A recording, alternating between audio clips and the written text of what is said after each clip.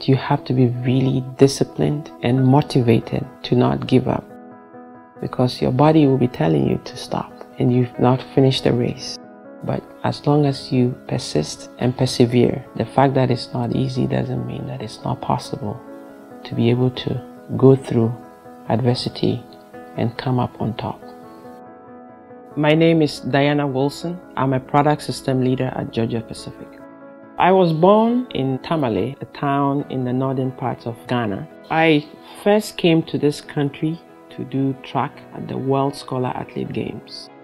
Growing up in Ghana, it's pretty much a male-dominated society.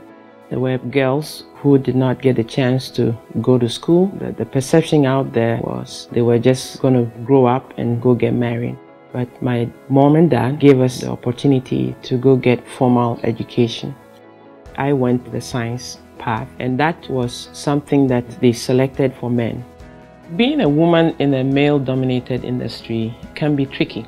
There are people who would want to test you. I just treat every team member with respect and treat them like how I would like to be treated. Over time, you start getting people respecting and welcoming you. So to be honest, as I go into the mill, it's very, very hard for me to differentiate myself just based on my gender. Diana proves that you don't have to have this tough leadership, attitude, that you can be yourself and have a lot of success because of that. My husband and I feel very blessed.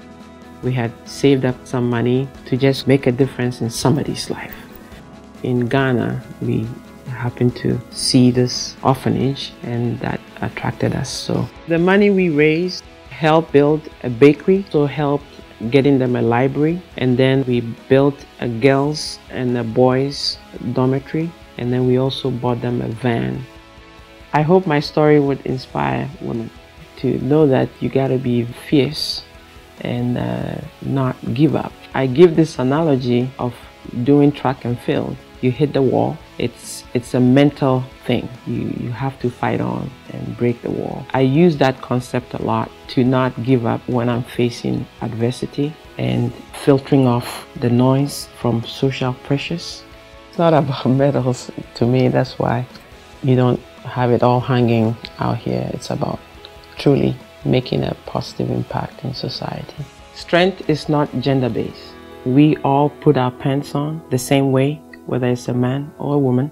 I believe that at the end of the day, it's not going to be about how many paper towels that we made. It's going to be the lasting relationship that I formed with the people in the mill.